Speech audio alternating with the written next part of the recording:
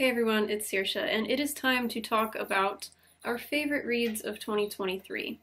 I think I started out the year with a goal of about 40 books. I made it to 21. If you follow me on Goodreads, you can see through the year where I slowly give up on my goal, so I lowered it to like 35, 30, 25, 20. But it's okay. It's okay. You know, those goals are just like aspirational. And I read some really great books this year, and quality is more important than quantity. So I have a few for you here, and I'll show you in the order in which I read them. Now, this is pretty great. I started out 2023 with one of the most important books that I've ever read in my life, and that I assume I ever will read in my life, and that is The Body Keeps the Score by Bessel van der Kolk. Doctor. I will link my videos to all these books in the description. This was one of the longest videos I've ever made. It was like an hour or something. And I recommend this book to absolutely everybody now. I don't care if you think you didn't experience trauma in your past. I think it is useful for everybody. And this book, I think it kind of set the tone for my year, because as many negative things might have happened last year, you know, that's life, that's going to happen every year. I really think I had one of the biggest healing and growth years that I've ever had, and it might be because I started it with this. So this got me into the mindset of forgiving myself and recognizing where my trauma comes from, why I have the responses I do. It allowed me to look at all of my behaviors and recognize what started them. You know, why I am the way that I am now, and react to things the way that I do. And that allows me now to, since I've identified that, work on healing more, because I don't think I really could have done that if I didn't recognize the things that I perceived as wrong with me, if I didn't recognize them as being the result of trauma, if I just continued calling myself crazy and unreasonable, you know, nothing good would have come of that. So I really, really recommend this. It's going to tell you how your brain works. It is so packed with information and real life examples. I can't say enough good things about it. Just read it. Please just read it. Switching gears, then we have Thunderstruck by Erik Larson. And this is one that really confused me at first because I couldn't figure out the genre of it. I could not figure out if this was supposed to be historical fiction or if this was history. Like, there was nothing embellished here. So that's the great thing about this writer, is he manages to tell this story in like a novelistic way so that it reads sort of like a thriller, but he's not making it up. It is history, and all the quotes, everything in quotations, are taken from like newspapers of the time and journals, letters, things like that. So it's the story of Holly Crippen and Guglielmo Marconi. Marconi is the one who created the telegraph, so that we can do, you know, Morse code, and ships could talk to each other and all that good stuff. The reason the Titanic was able to send an SOS. So it's, for me, like, that was the fascinating part of it. I picked it up because of the Titanic link, even though the Titanic's barely mentioned. Anything to do with it tangentially is gonna interest me because I love this time period. I love the history of this era. So I highly recommend it for anybody into history, into inventions, into murder mysteries, because this has all of that. I mean, it's a murder mystery that is real and is able to be solved because of the growing technology of the time. And I am so all about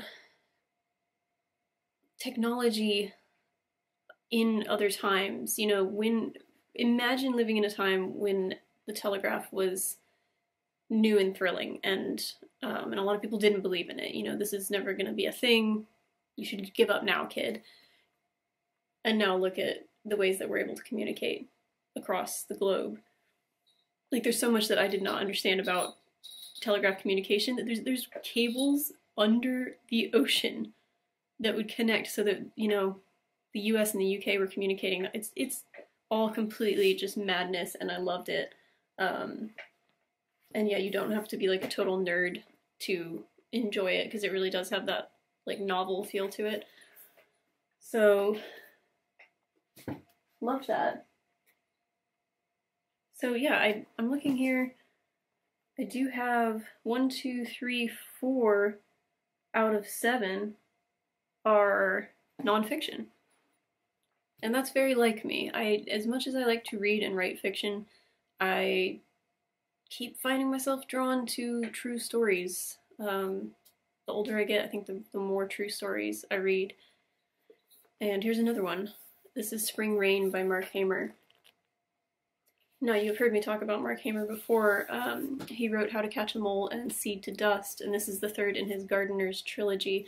So Mark Hamer lives in Wales and spent a lot of his life as a mole catcher and as a gardener for other people. And in this book, it's similar to his other ones, where he weaves in stories of his life, past and present, and really paints this absolutely beautiful picture for us of what it is to be in the present, communing with nature.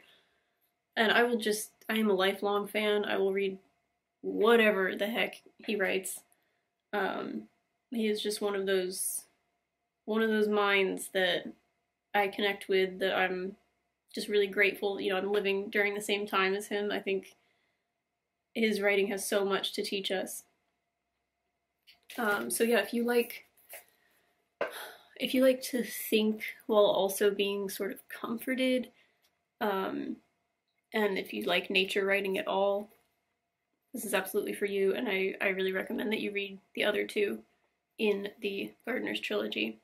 And I think he's working on something else now, so I'm very excited about that.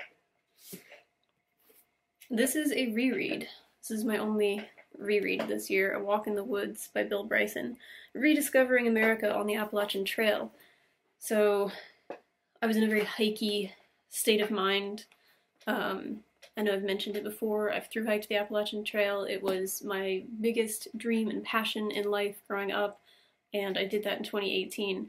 So I like to return to the AT whenever I get the chance, and luckily I'm only like 8 to 10 hour drive from it, since I'm in Florida. So I like to go up to, usually North Carolina is kind of my second home base, and I'll do some AT hikes nearby. But this year I went to Maine, and I hiked the 100-mile wilderness with a friend.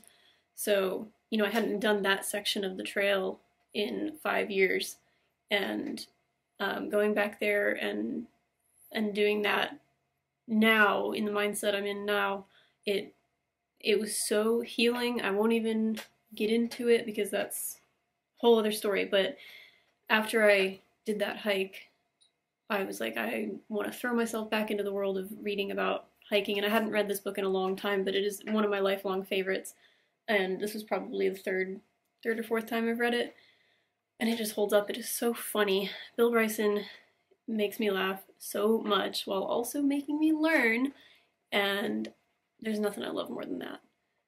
Like, the descriptions of him, he's trying to thru-hike the AT in this memoir, and he and his friend, just the shenanigans that they get into, it is hilarious. I mean, some of these things are making me laugh out loud.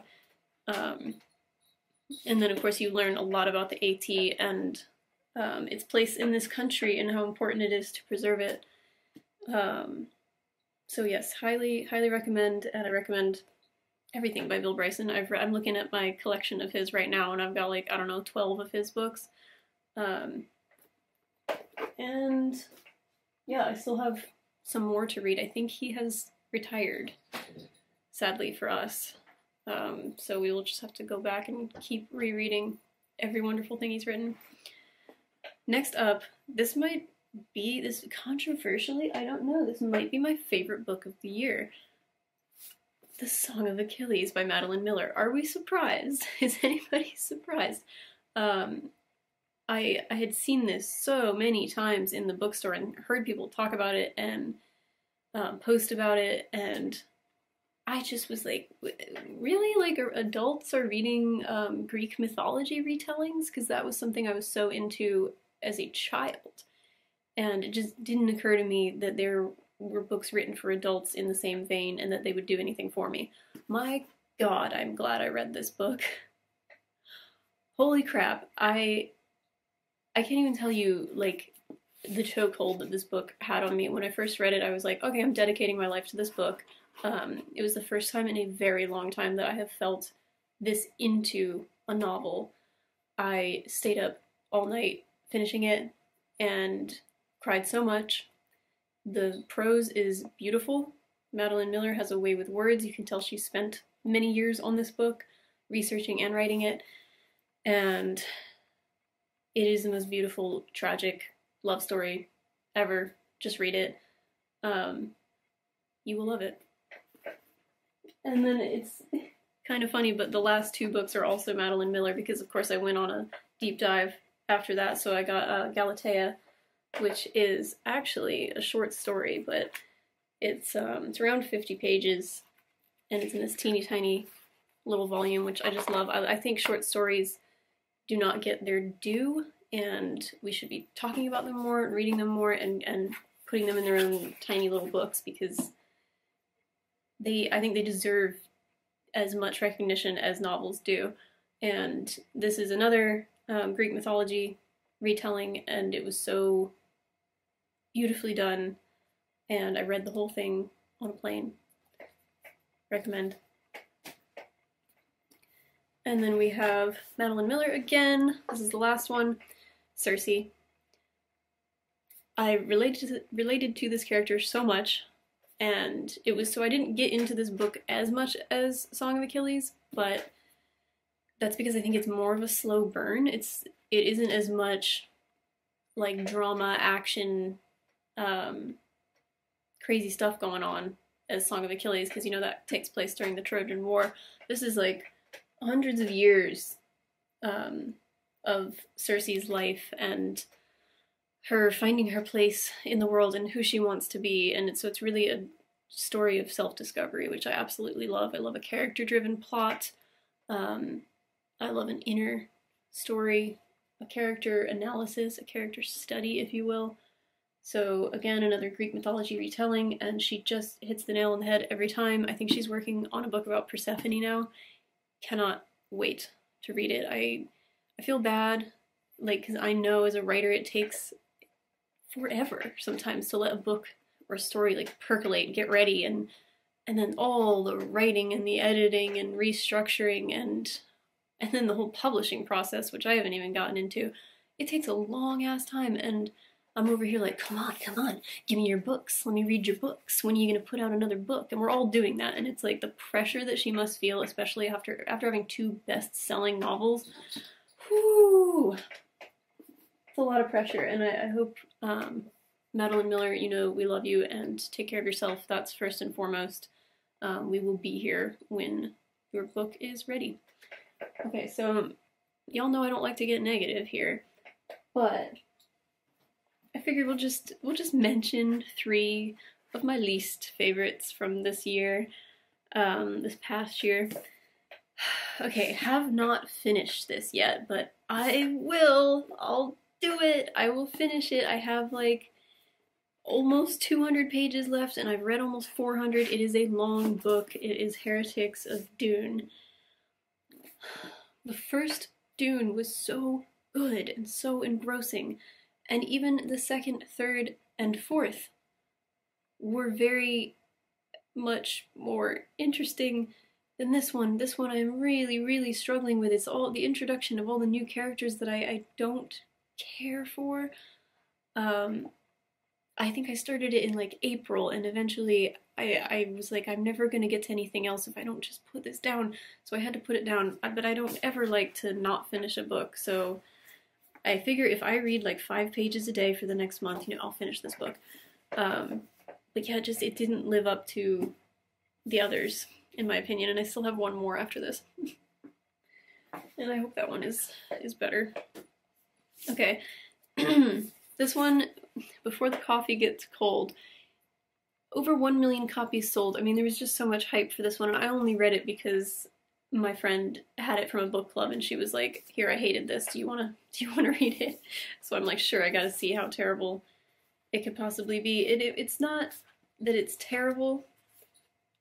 It's just, for me, there's nothing interesting about the writing, about the style of it, and the plot is a bit cheesy to me. You're in a cafe where if you sit in a certain seat, you can go back in time, but it has to be, there's so many rules surrounding what you can do, where you can, you have to like go back to a time that you were in the cafe before. It's all just like, is it magical realism? I can't really get down with that. So it just wasn't for me. Obviously, a lot of people liked it. Speaking of books that were not for me, that a lot of people like, and I got so much hate for this. This is one of my most hated videos. I'm not taking it down because I think what I'm saying is important. Outlander. You don't know how heartbroken I was that I didn't love this book. I wanted to sink my teeth into a massive series and then get into the TV show and just have like content to consume. So much material. I mean, this is a fat book and there's so many episodes of the show. I made it through this, but oh my god, the themes in this book, which I'm not even gonna mention, but like the violence, mainly the violence, sexual and otherwise, it was so gratuitous and unnecessary, and I feel just didn't do anything for the plot, and it could have been done in a way that was, you can write about those things in a way that I feel is not damaging or condoning those things, and it did feel like it was condoning a lot of bad things. And that's all I'll say. If you want to watch my video, it's not scathing, because I don't like to be scathing, but I was upset. So yeah, that was like a month of my life that I spent reading that, because I don't quit. I'm not a quitter when it comes to books. So that is everything for 2023. Let's leave it on a positive note and just take another look at this beautiful book, this wonderful book. So, like, definitely this one and The Body Keeps the Score, maybe my most recommended of this year, though I really loved all the ones that I showed you, and I would love to know what was your favorite book that you read last year. Did you find that you were getting into, like, a different genre than you normally would? Did you exceed your reading goal or not meet it? And please be kind to yourself if you did not meet your goal. It happens to the best of us. I was like, you know what? I'm just kind of living a lot of life this year, so that's why I simply didn't have as much time to sit down and devote to reading. Anyway, best of luck with your new reading goals. We're going to talk about that in the next video, and until then, happy reading.